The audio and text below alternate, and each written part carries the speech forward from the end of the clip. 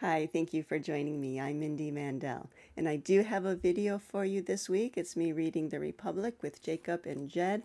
I will give you that in a moment. It's thanks to Jed, by the way, that we do have this video. My video got corrupted. Long story, I don't want to go into that. But anyway, he did make a backup, and so that's what we'll be seeing.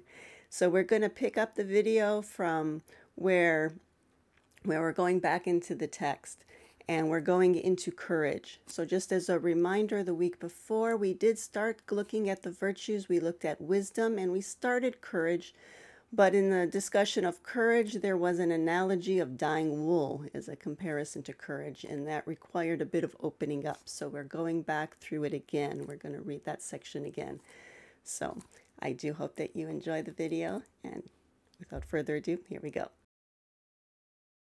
What I'd like to do now then is to reread then this section where he introduces the analogy, because this is, well, I think we need to just have it fresh in our minds, and then we can go back and take a look at all the pieces. Now, last time we did pull out the different pieces, that there were the dyers, there's the wool, the one nature of the white, the preparatory treatment, the dye itself, the lyes or the soaps, and also the idea of being fast colored.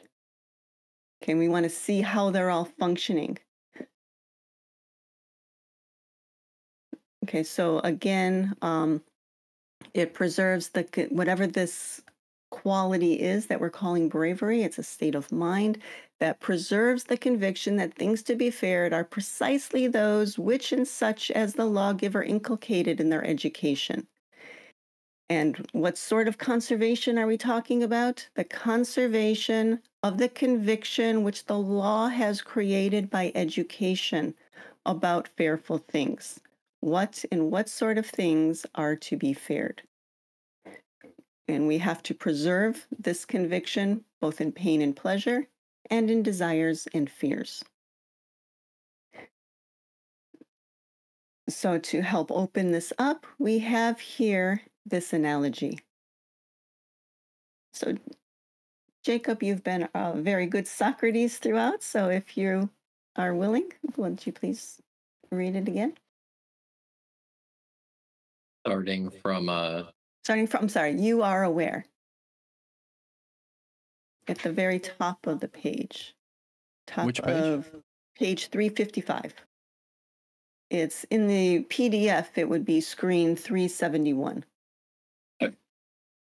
You are aware that dyers, when they wish to dye wool so as to hold the purple hue, begin by selecting from the many colors there be the one nature of the white, and then give it a careful preparatory treatment so that it will take the hue in the best way.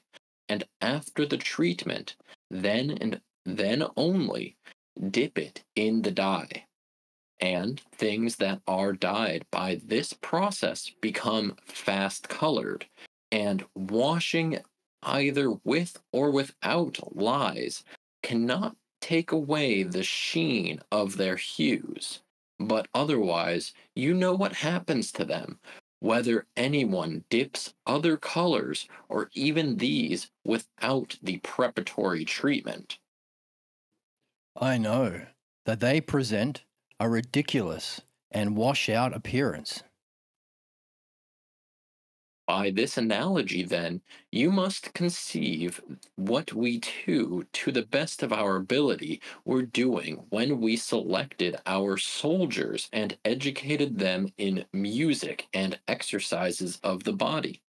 The sole aim of our contrivance was that they should be convinced and receive our laws like a die, as it were, so that their belief and faith might be fast colored, both about the things that are to be feared and all other things, because of the fitness of their nature and nurture, and that so their dyes might not be washed out by those lies that have such dread power to scour our faiths away. pleasure more potent than any detergent or astringent to accomplish this, and pain and fear and desire more sure than any lie. This power in the soul, then, this unfailing conservation of right and lawful belief about things to be and not to be feared, is what I call and would assume to be courage, unless you have something different to say. No, nothing. For I presume that you consider mere right opinion about the same matters not produced by education, that which may manifest itself in a beast or a slave, to have little or nothing to do with law, and that you would call it by another name than courage. That is most true. Well then, I accept this as bravery. Do so, and you will be right, with the reservation that it is the courage of a citizen.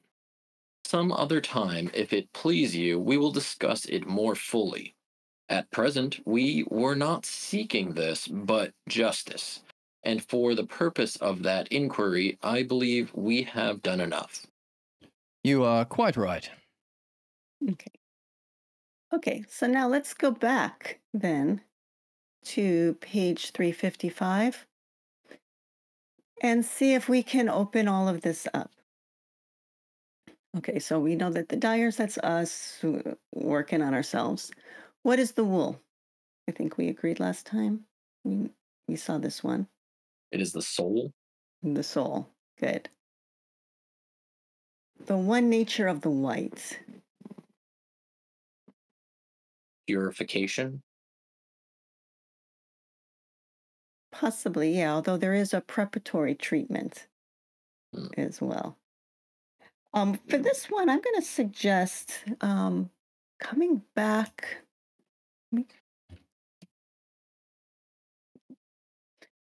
I'm going back now all the way to 409. There's a section like 409A through E, like all of 409, where this was in the section on gymnastics, where he talked about a good judge.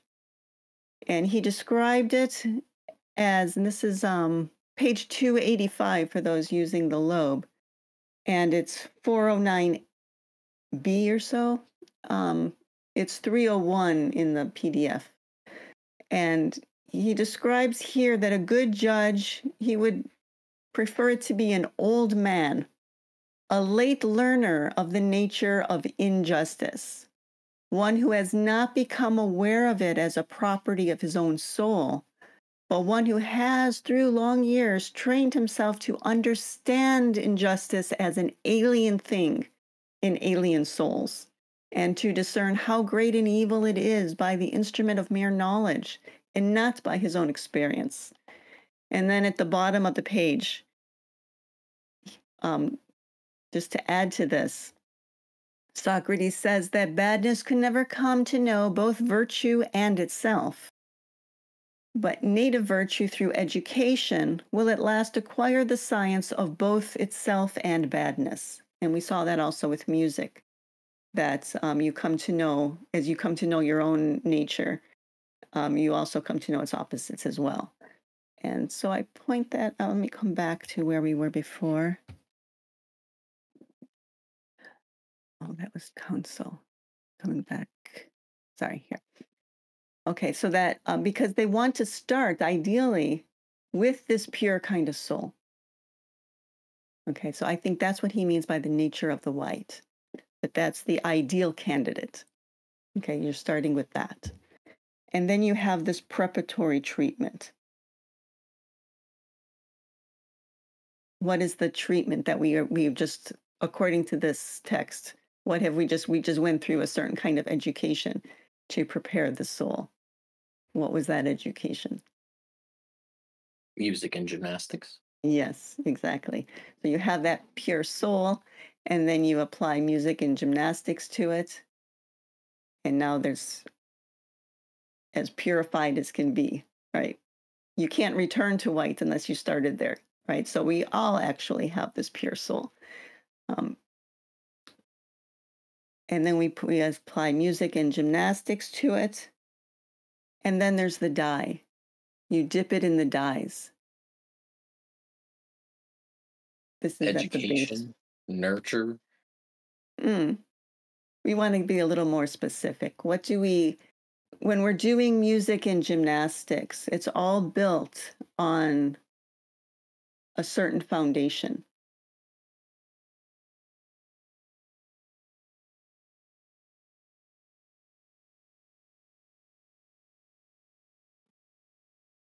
There's a certain truth that we have to have our eye on truth, right? So that we can Sure. recognize what is not true as we're going through our studies of Is it that music. If you don't, mm, is it that about the gods that they're always good and always the yeah, same? exactly. Yes. Right, right. But that's what we have to hold on to. There are the two laws that God is good in reality and that God does not change shape or try to deceive us. And if we hold on to that, then we will become fast colored, as he's putting it here. Um, Now, the lies, I think that is easy. That's probably the easiest part here. Maybe the wool and the lies, I think, are the easiest because he actually painted it for us. He said it very clearly. He spelled it out very clearly on the next page, um, starting actually from the bottom of 355. The dyes might not be washed out by those lies that have such dread power to scour our faiths away. Pleasure more potent than any detergent or astringent to accomplish this, and pain and fear and desire more sure than any lie. And so we see that the soaps that he's talking about here are pleasure, pain, fear, and desire. Right. If we've done this preparatory treatment, we start with a right opinion about the laws. But then as we go through music and gymnastics, as we get a sure footing in it, in understanding at least, going from right opinion to understanding, we may get some degree of knowing, but even before that, the laws have taken hold. Once you have a good understanding of them, why they must be true, now the wool has been dyed. And we see that it will now be fast colored.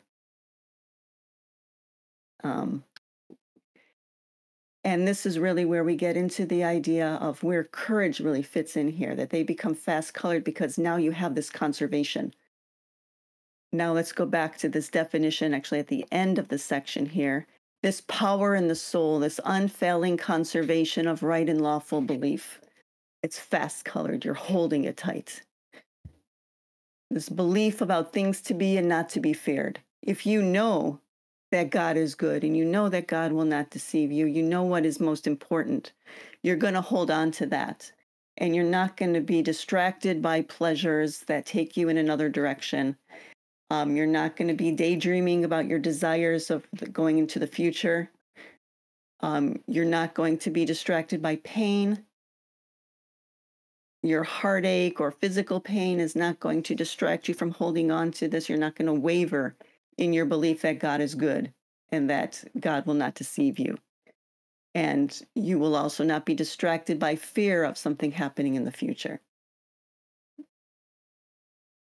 Okay, so as we develop, and also our understanding of what we are is going to keep changing, of course, as we move along. And so our understanding of courage, of what it means to be courageous, is going to be different at each stage, if you will. When you see yourself as a physical being, courage has one meaning. When you see yourself as like a being that has a soul versus a soul that has a body versus that which, continues to reincarnate and maybe eventually you identify as soul in a greater sense, right? So your understanding of courage is going to keep maturing and developing how exactly it applies to your life. But this is the basic definition that we're working with here. Okay, so here we're looking at courage as an element in the soul. Notice at the bottom here, he says that, where was it? it is courage of a citizen. Some other time we'll discuss it more fully. Okay, so it will develop and mature as we go along, but this is where he's at now. We're looking at ourselves more as like maybe a person whose essence is soul that reincarnates. And in this sense, this is how it's going to function in our lives. Is this clear? Any questions, any confusion, anything you want to open up more? I liked how we mentioned last time about pleasure, that he like had singled it out as with like the detergent kind of analogy, but then Right. had the other three as the lies or the soap. And that because it's when you're experiencing like pain, fear, or desire, you might be able to recognize it's like having a detrimental effect on you, but that with pleasure, it's more, you know, Yes, it's confusing, stronger. or it's Yeah. stronger. Yeah, yeah. Yeah, absolutely. Yeah, right. That's a good point, that when you're in pain, you can feel that something's not working in my life.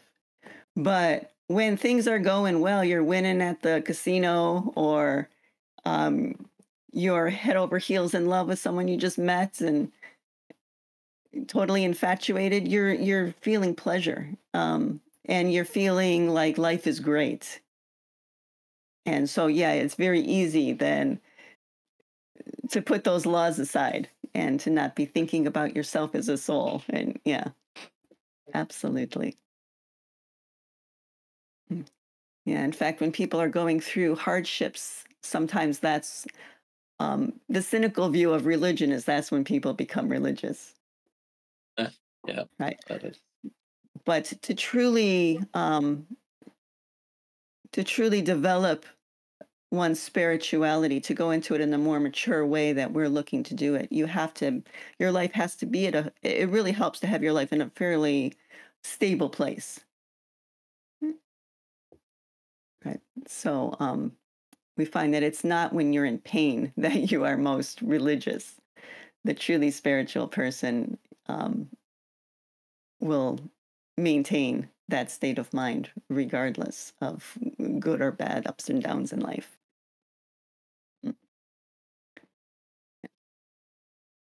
Okay, so far we have two then of the virtues. Oh yeah, and by the way, we saw faith mentioned at the bottom of page 355 and then again at the top of 357. Okay, but it's not the faith in like the biblical sense. Okay, so now we've seen two then of the virtues. So we saw that wisdom is the smallest part of the soul, but it's what leads the soul. And then you have courage, this conservation, this steadfastness that holds the dies in place, if you will. And so you can start to see, I think, that wisdom and courage work together. They're two different aspects that he's recognizing in the soul, but they work together. Okay. The next section then is temperance. He's calling it here soberness. And this is section 8. It starts on the bottom of page 357. Here he's translating it as soberness. This is sophrosun in Greek, sometimes translated as temperance or sound-mindedness. Moderation is another one I've seen in some translations. So there are many ways to translate it. Okay, but it's all the Greek sophrosun.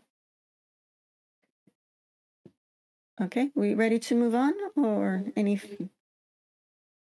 what did we decide was the die? What makes it steadfast within our soul? The die are the laws, and they become steadfast through courage, through holding tight to this throughout all of life's experiences. So like a repetition of a belief that you carry throughout your life, like a mantra? Do you think that's what courage is? I'm not. I want to find out what Plato thinks courage is.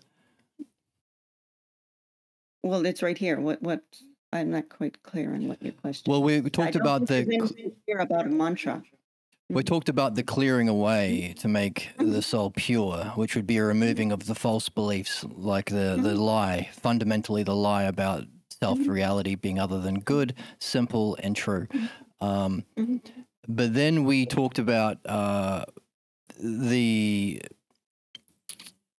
laws that we can then put into the soul, and we want it to be steadfast. And they're not put into.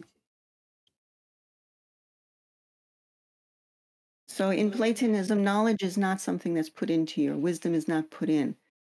Remember the theory of recollection, the idea that our soul already is wise. And so it comes out more surely as we clear away what is false. And so as we clear away what is false through music and gymnastics, those laws that God is good and that God will never deceive us or change shape, that is the die that takes hold of us. That's the die. And so the fast coloring is like the courage that holds on to that won't let it won't clear away, it won't wash away. So when we purify our soul of the false beliefs, wisdom naturally emerges. We're not putting a die in through faith or a belief that we have to hold on to. We remember the reality. I see where you're going. Yeah. In this analogy, maybe it's not perfect, but what he's saying here is that you start with a pure soul, and you go through music and gymnastics, and then because of these practices, the laws become they take hold of you more fully. Because in our everyday society, I understand where you're coming from, and it's not a perfect analogy, you're right. But in our society, it's very easy to be distracted by pleasures or pains by everyday life. But the laws, we have to hold on to them like wool holding on to a dye. And that starts with the belief. It starts as right opinion, yes. So that's belief. Right. So the practice that he's talking about would be in the ups and downs of our everyday life. Hold on to this belief that you don't yet have as wisdom, but you expect will one day come from your soul as a remembering as wisdom. So it's a holding on of a belief through the ups and downs. Is that right so far? It certainly starts that way. I think that's fair. And Although so, I think even early on, you have an intuitive sense that there's something right about this. You wouldn't hold on to this if you didn't. You wouldn't be a Platonist if you didn't feel there was something. If you didn't feel drawn to this. Right. So there has to be something about these guys telling you this belief that makes you think they're worth listening to. I mean, it's interesting that it starts with a belief. So the way that we diet, we keep the belief steadfast in as pure a soul as we can. Is it like a repeating of that belief, like a mantra? So that, because if we don't yet have it as a way of seeing, we're not yet enlightened, we don't see God yet. But through courage, we have to, stay on track. Is he saying that we have to repeat this belief as a kind of mantra so that we don't get distracted? No, I don't see that anywhere here. I think in actual practice, what you'll find is that the preparatory treatment is not something that's done before the dye is put in. Actually, this courage that we need to be practicing is what guides us through music and gymnastics and through the later studies that are going to come in Book 7, the arithmetic and geometry and all that, through all of our studies. It's something that guides our whole practice. And Platonism is not a practice of just repeating a mantra, So then how do we keep hold of a belief that we don't yet have as knowledge? Well, it's not just that somebody told you this and therefore you believe it. It's that this is a belief that you have come to if you call yourself a Platonist. And it's something that maybe you are maybe early on a person will read these books for the purpose of um, testing, is this true? Maybe you just hold it as a hypothesis that you don't actually believe, but eventually you come to some degree of understanding. I think if a person did not reach some sort of understanding, they would eventually reject it and move on to another system or move on to some other beliefs, other way of thinking, other philosophy or whatever.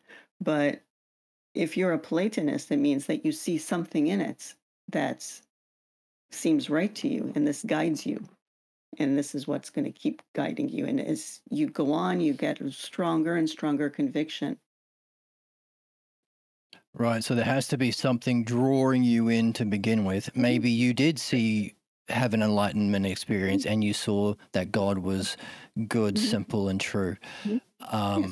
Or People, many people do, or there's something else. Maybe the logic or the rationality or the culture or something about the Socrates and these lawgivers drew you to accept a belief that you don't yet have nailed down as understanding or in your direct experience of knowledge yet.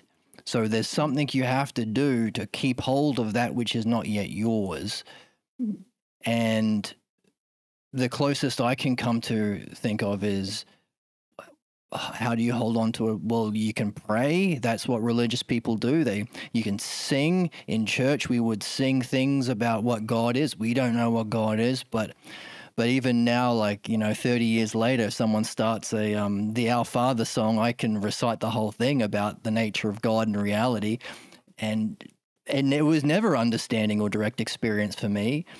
So a repetition is the only kind of thing I can see that would hold on to a belief that isn't yet yours through direct experience or understanding. is that what brings you to Platonism? Either a direct Sorry? Is that what keeps you holding on to the laws? I don't know. Do you do that? Yeah, I think so. I think that's the best I've got. When the whole world is saying one thing and there's only a very, very small amount of other people saying the other thing, and you don't see it yet. You know that these people are wise, or there's something about them that drew you in, an intuition or something. But yeah, it seems to be some sort of repetition to hold on to it and keep convincing yourself. I'm guessing, unless there's something else that we could do. Well, let's bring Jacob into it. What do you do? Well, I find with this, like with Platonism, what keeps me here is that it's a font of knowledge. There's just so much different text. Like what Jed said about, a lot of people have a different opinion. So if you understand these opinions, there's always someone to convince or talk to about these. Plus, there's just so many texts. Like we're reading like Numenius and Proclus, and it's just an endless supply, like a full lifetime at least, a supply of just amazing thinkers. Yeah, I like the rational aspect of it. Every time I come back to it, I get some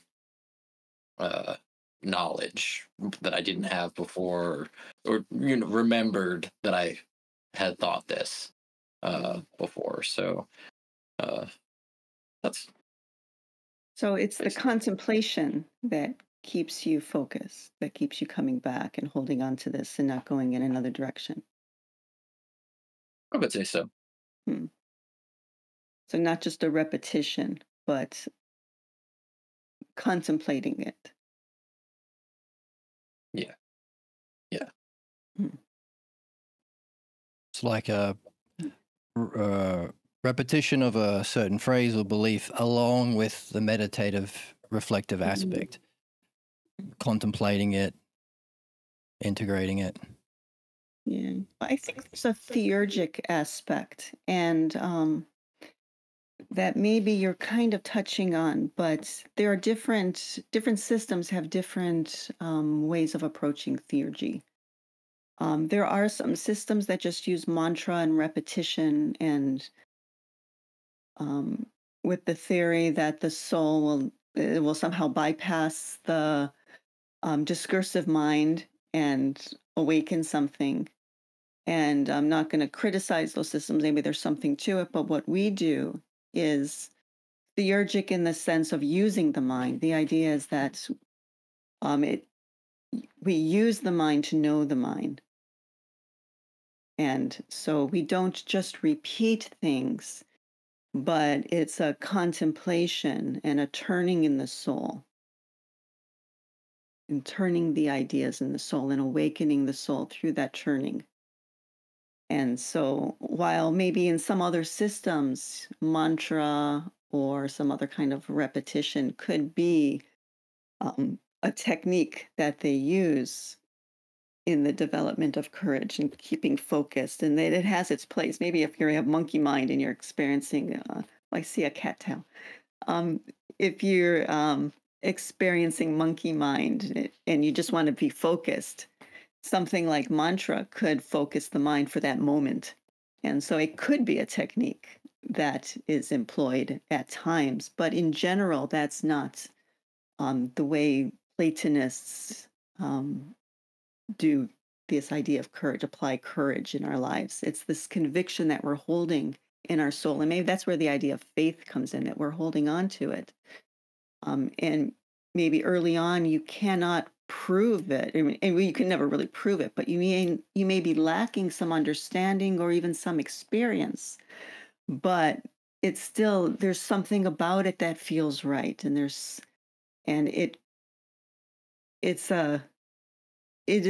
I think conviction's a good word, that it's a conviction that you hold on to, that there is something about this that's right. And so I want to continue with this and I want to understand it better. And it's that hunger that will keep us going. And it's theurgy and it has a theurgic effect to keep going in this way, that it starts to build and build and build. And that's how gymnastics then ties in very closely with the idea, I think, of courage. That's interesting. See, the reason I picked out mantra is because it has the repetition element, which seems to be necessary if you don't understand it and you're getting it from someone else. It has the contemplation. A mantra is something you can repeat, but it's supposed to be repeated during meditation. And it has that devotion aspect that you just raised as well. You wouldn't hold on to a mantra that a guru has given you unless you have some sort of devotion to it or to the Godhead of your particular group. And of course, there are stories of testing the devotion of an initiate, of making him sit outside the zendo for 3 days, and so on. So that's why I picked out mantra. It seems to have these three elements that we're honing in on. But it seems to be that the distinguishing feature of this compared to everything else, because, hey, you could go down a rabbit hole on YouTube and find people who repeat the same things, are very devoted to their belief, and they can find it in their life to prove it, and like, oh, I have a direct experience of this or that.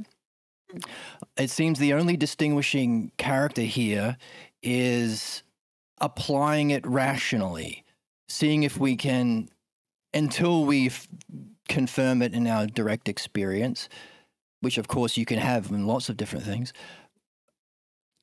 understanding it, reading, talking with friends. So I suppose the thing that was missing from my repetition or mantra is talking with others.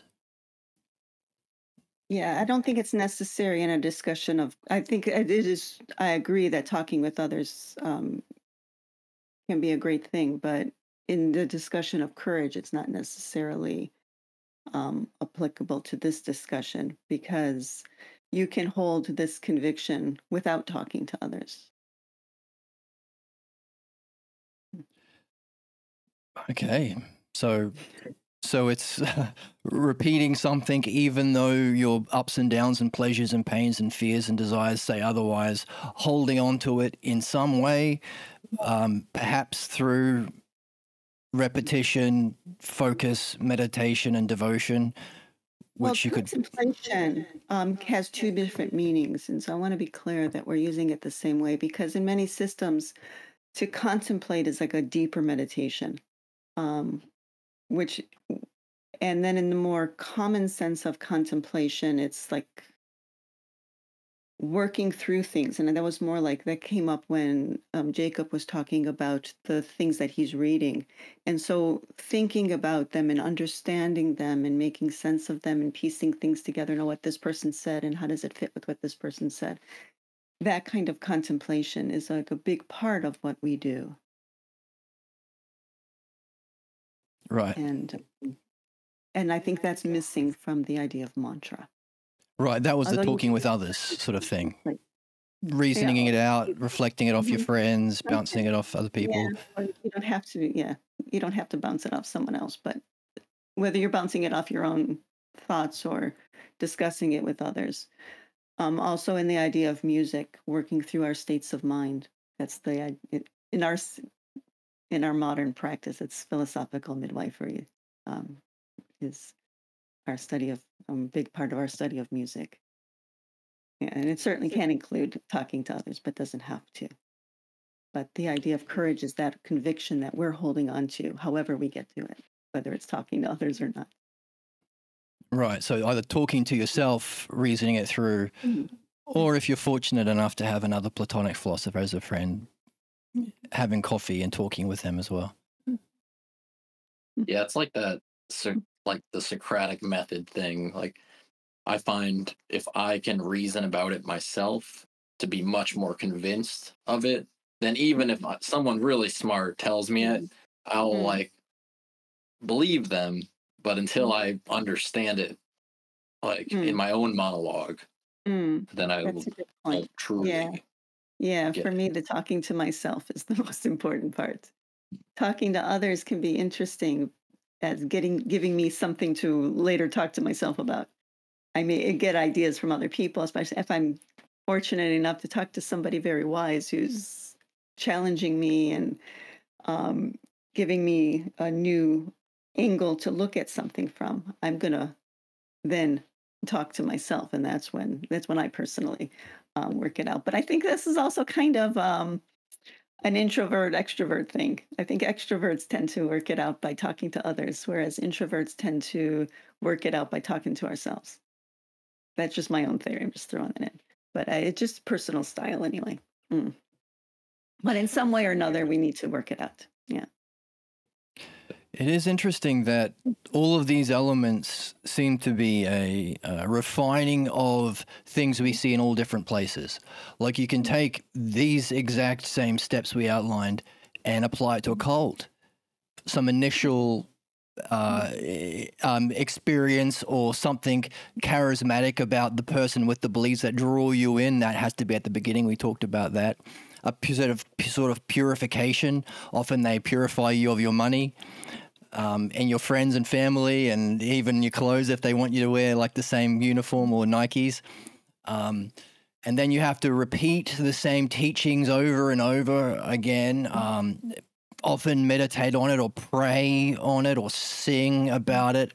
And they will like test you with different sorts of pleasures and pains. Normally the cult leader is the one who gets the pleasures, but that's part of it as well.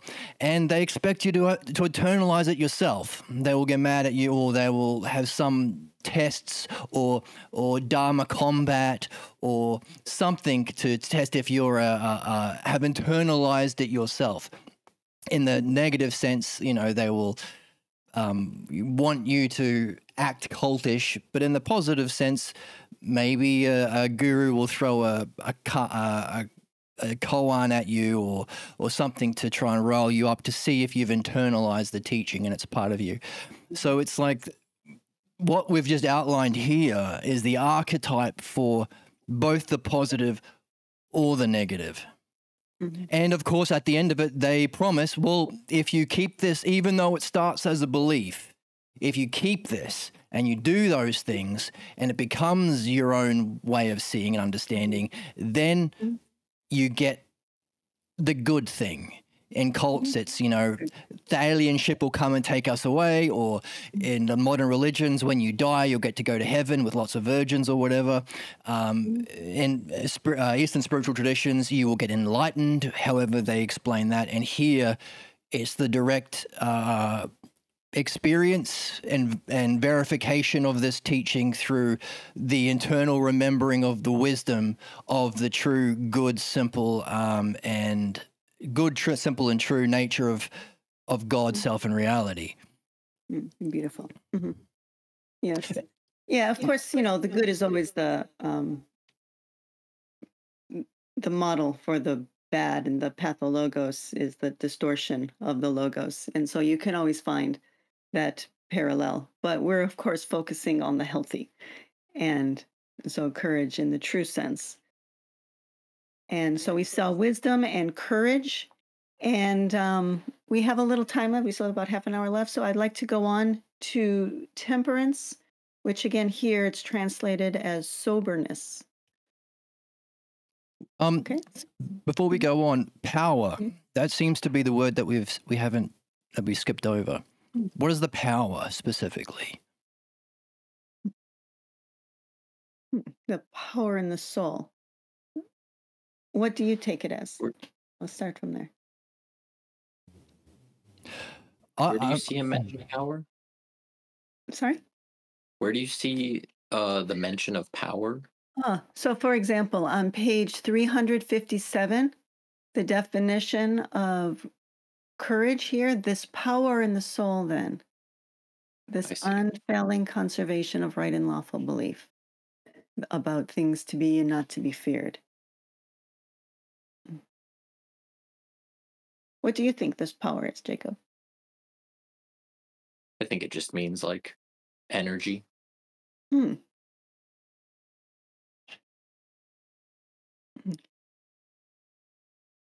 Yeah, when you feel a strong conviction, do you feel it as a power? Yes.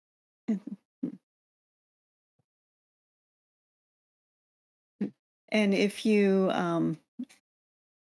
know yourself to be soul and not the body, then, and you know that, like, for example, just to jump outside this text for a minute here, for example, in the Phaedo, Socrates is just before his death, and he's saying he doesn't fear death because he knows he's going to a good place. He knows nothing bad is going to happen. There's no reason to fear death. Only if you identify yourself as body are you going to fear death. Only then would you think that death is an end. And so if you don't know what is true, you're going to fear that. But if you have that truth, then you know what is and is not to be feared. To pull that out of this definition here, things to be and not to be feared. Holding on to that which holds on, that part of you, the soul that holds on to that conviction, that's a certain power in the soul. And that's what I would say he means by power. Brilliant, Mindy. That's that pull from the other text was so appropriate and touching, and brought to light from within me that which would answer that question.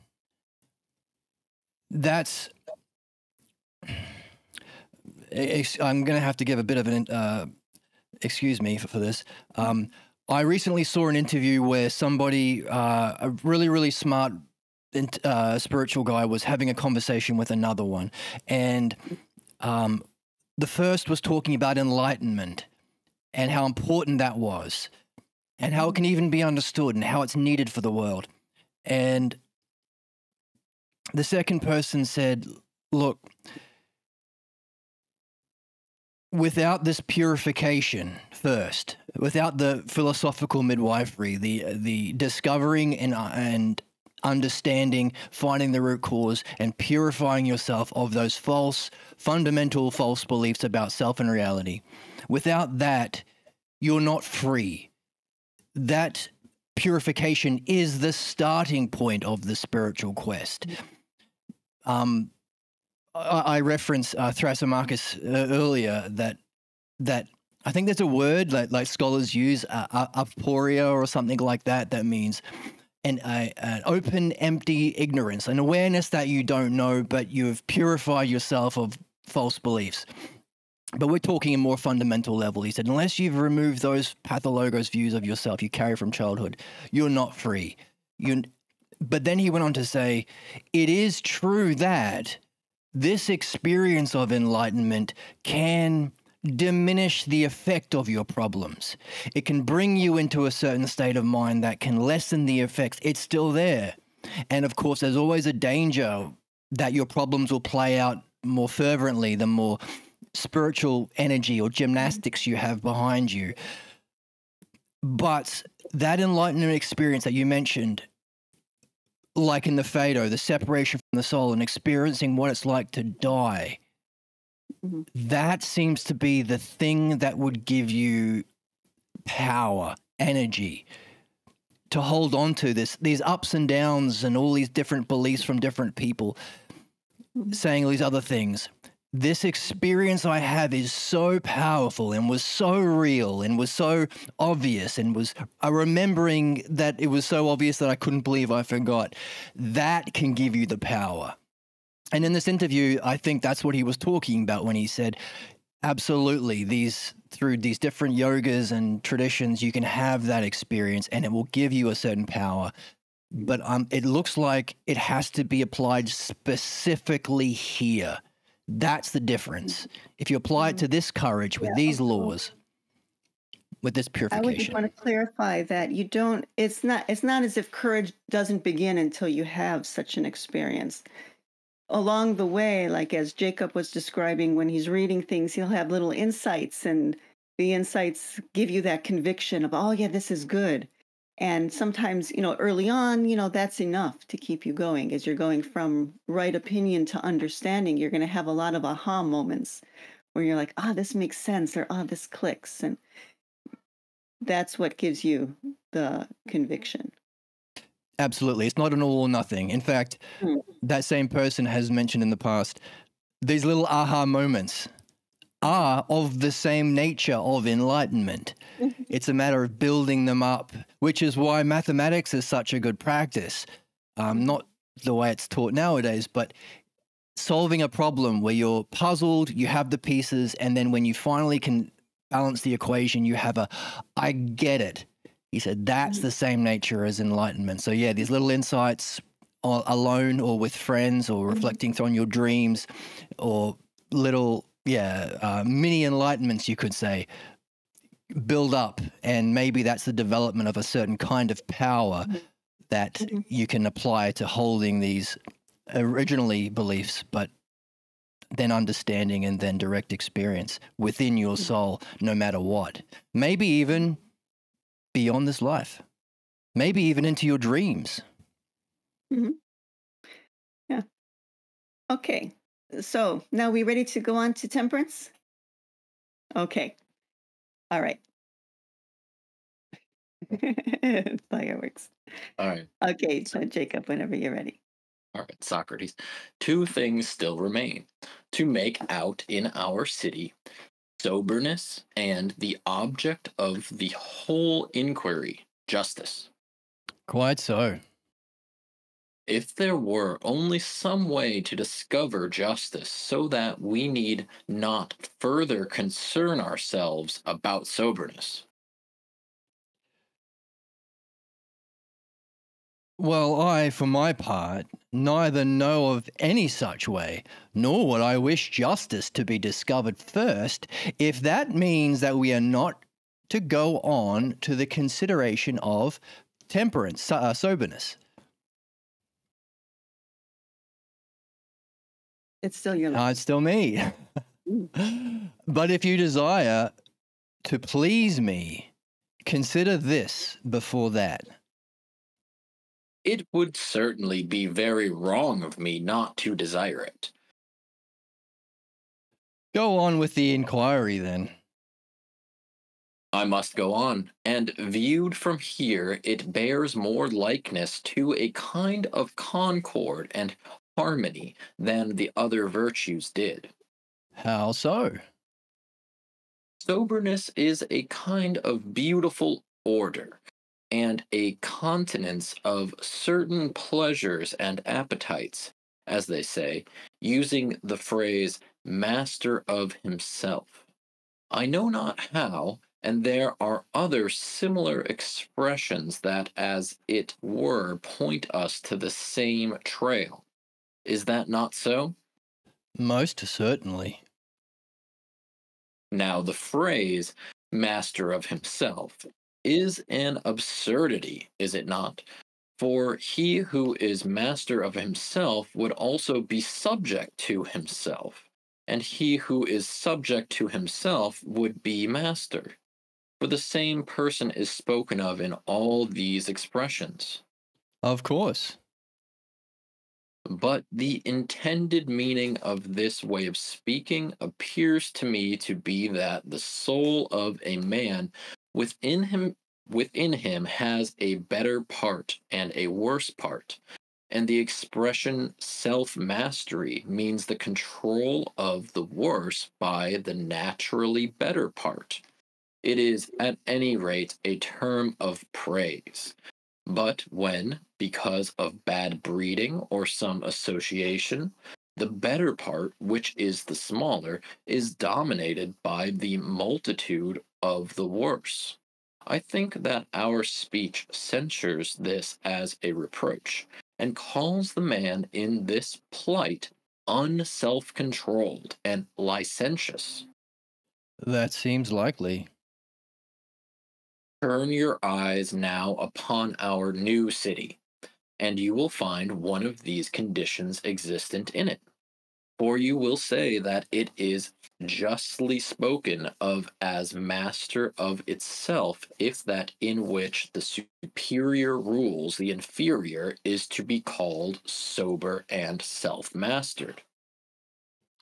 I do turn my eyes upon it. And it is, as you say. And again, the mob of motley appetites and pleasures and pains one would find chiefly in children and women and slaves and in the base rabble of those who are freemen in name. By all means. But the simple and moderate appetites which with the aid of reason and right opinion are guided by consideration, you will find in few, and those the best born and best educated. True. And do you not find this too in your city, and a domination there of the desires in the multitude, and the rabble by the desires and the wisdom that dwell in the minority of the better sort? I do. Okay, we'll stop there, but there is a little bit more about temperance in the next section, but we'll just focus here for now. We got at least the introduction to this idea of soberness or temperance. What we want to do here is he didn't quite give us a direct definition, but he's sort of painting a picture by throwing out some terminology. And if we can collect it together, then we can start to get some sense of what he means by temperance. So I want you to look over the section again and pull out some words that you think are key words that would contribute to the definition of temperance. Or I should call it soberness. He's calling it soberness.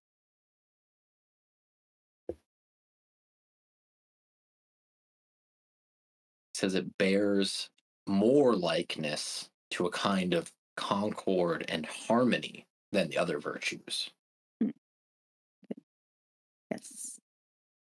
We'll pull out concord and harmony.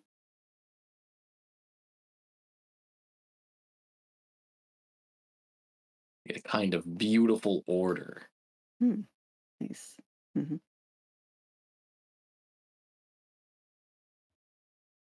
And that phrase, master of himself. Good. Which is different than know yourself, right? Mm-hmm. Yes. Okay.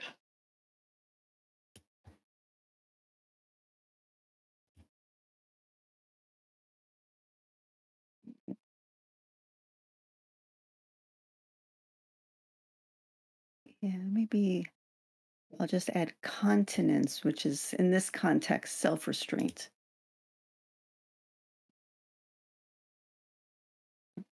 of certain pleasures and appetites.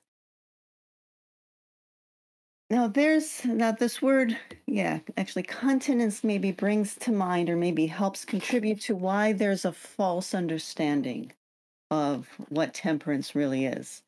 Because I think this idea of self-restraint is the way most people think, their common idea of temperance is that you deny yourself certain pleasures and appetites. That there's a disagreement between what you know to be best for you and what you actually want. And there's this battle, but you restrain that part of you that you think is licentious. That's the common understanding. But we want to push that one aside and see if we can find something else going on here. Let me go to the next page here. Yeah, and I think you did a good job pulling out all of the right terminology there. Find this 431C.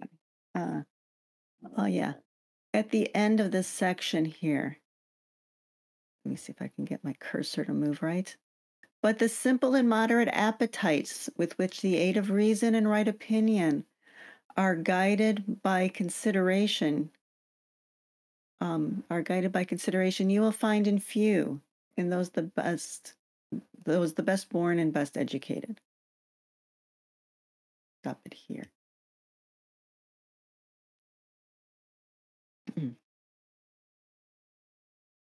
Okay. How does this differ from the common notion of temperance or soberness?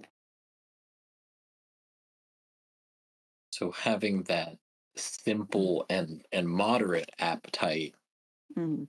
means you're not desiring a whole lot. You already are keeping it simple and moderate, and Mhm. not many people have that Yeah. limitness in their Right. desires. Yeah. It's easy to desire a lot. Yeah.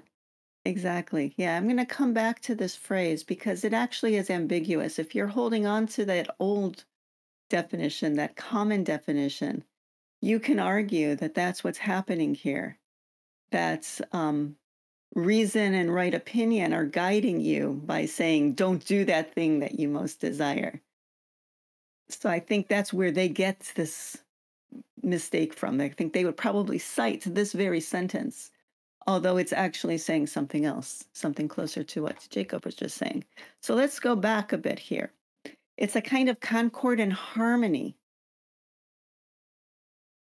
And it's a beautiful order that creates a continence or a certain restraint of these pleasures.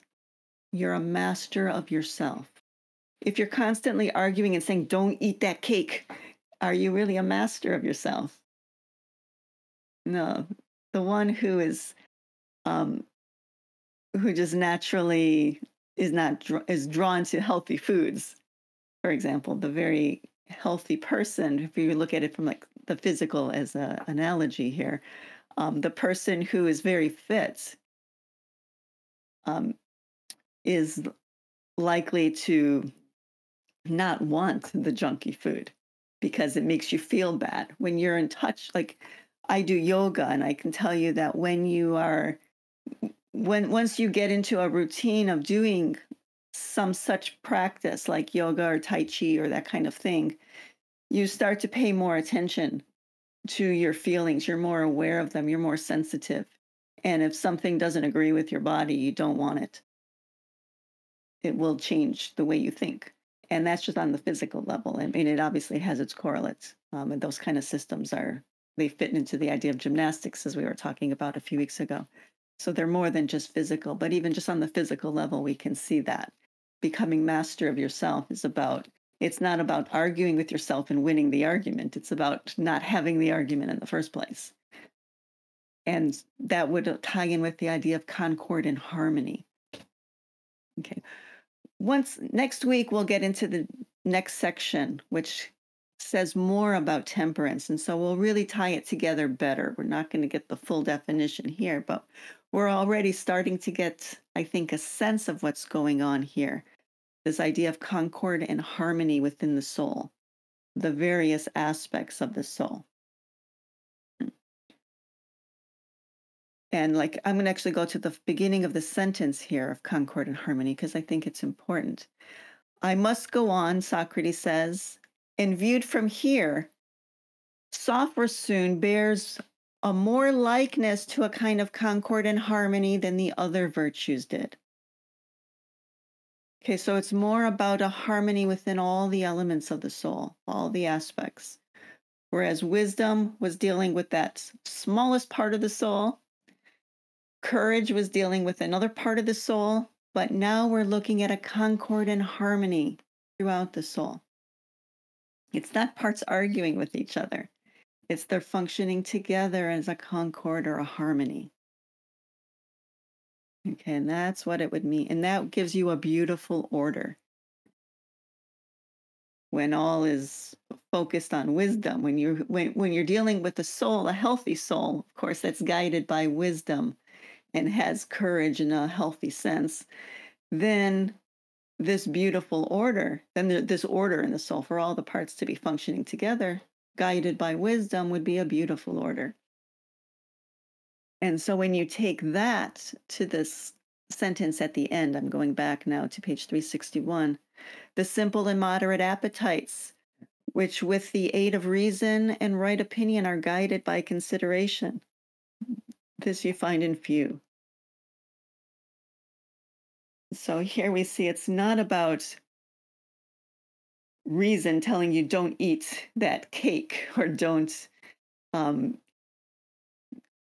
get drunk till you puke. You know, everyone who's been to university, or anyone who's actually, even if you didn't go to university, anyone who's been a teenager in their 20s knows that feeling of the Sunday morning vow to never drink again. But that's not what he's talking about here, right? If you have this harmony with the aid of reason and right opinion that's guiding the soul, the appetites will fall in line, right, with that wisdom.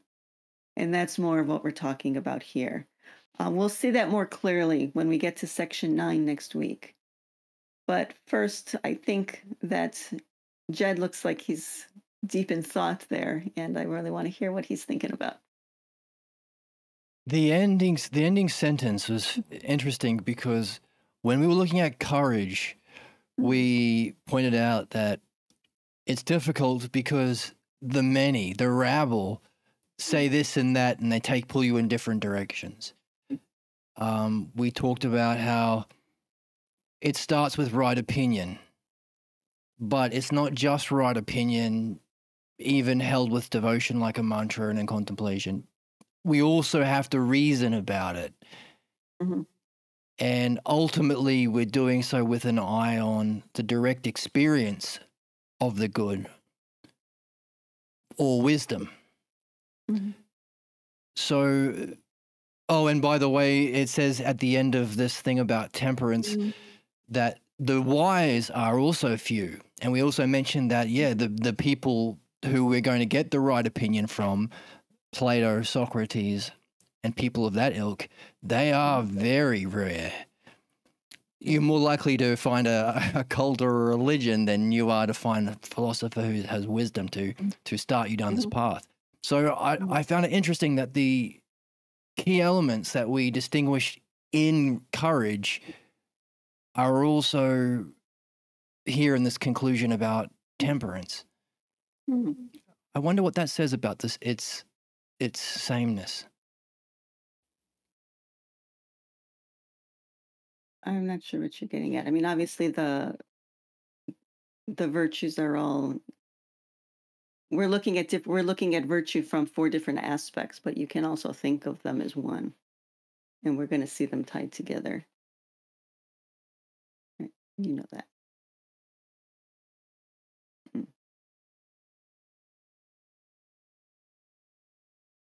So I'm not sure where you're going with that. Was there something in particular you wanted to touch on?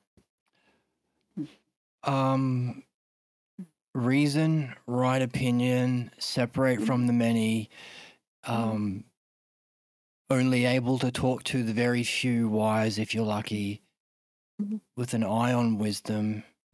Those are the things that are the same. And I guess the difference between the two would be, I guess, the power to do so. We talked about in courage. And here is the consequential harmony that results. And I guess for harmony to be harmony, there has to be a single key or a single root note. There has to be a model to which everything is harmonized to. So it would make sense that they all have the same goal and even the same kind of process. Yeah, maybe if you think of Socrates as the quintessential wise person, right? Plato's presenting him to us as that wise person. He has a certain state of mind, and that state of mind we can describe as virtuous, right? That he embodies virtue, and there's one state of mind, but we can pull out these 4 aspects. We can talk about the wisdom in particular of a person, that part of him that guides him as the wisdom. And we can talk about that power in the soul that keeps him steadfast even when he's facing death. That's his courage. And we can talk about that harmony in his soul and call that his temperance. And we haven't yet gotten to justice, but we can pull that out as well and call that justice. But it's all one. It's not as if virtue is really 4 things. It's more like we can see these 4 aspects within that state of mind. You can highlight, depends what your discussion is, what you want to highlight. But as we're talking about temperance, the focus here, of course, reason still plays its role and courage still plays its role, and we'll see justice plays its role as well. But when we're talking about temperance or sophrosun, because many different translations, so when we're talking about sophrosun, what we're focusing on here is that harmony, that beautiful order, the concord in the soul. Right. So with courage, we're talking about one single right opinion about reality, one single power that results, that allows you to hold on to it no matter what everyone else is saying or the feelings, desires. For temperance, it's the one resulting harmonious order of all of the parts. And for wisdom, it's have we done wisdom yet, or is that to come? Yeah, we started with wisdom. That's the smallest part of the soul. That has the one. I can go back to that.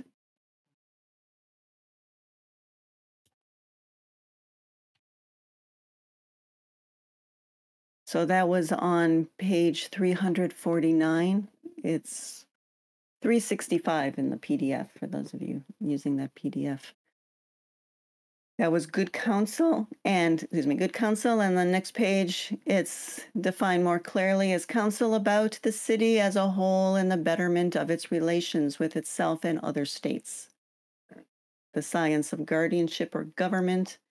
Towards the bottom of the page, he calls it the smallest class, the minutest part of itself, but it takes the lead and rules. Right. Mhm. Sort of talking about how it functions more than what it is. It's ruling. Mhm. It's also small. Yeah. And it's the good counsel of the.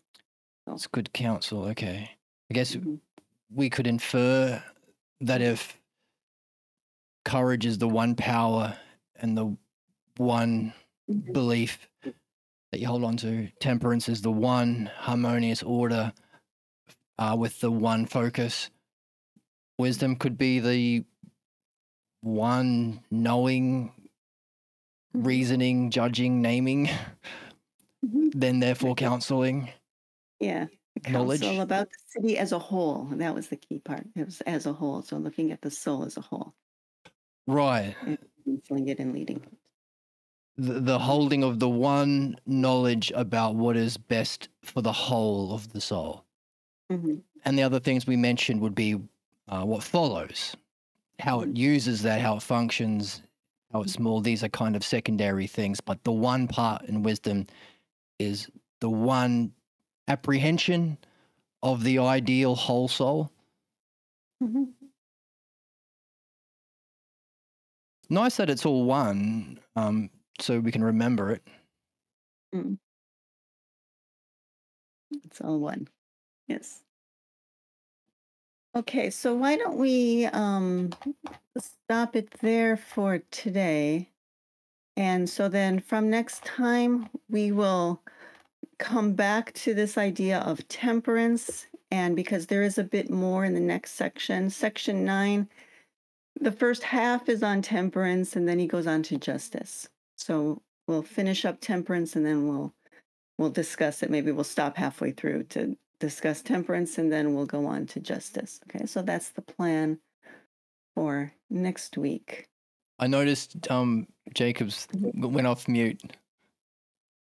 Yeah. Okay. Sorry. All right. One thing though, that question that I'm keeping on this is Mm, way back at the beginning of the Republic, mm, we had mentioned they're going like definitions of justice, and I think it was that it's like an advantage of the mhm, like stronger over the mhm, or the mm. weak over the Yeah. strong.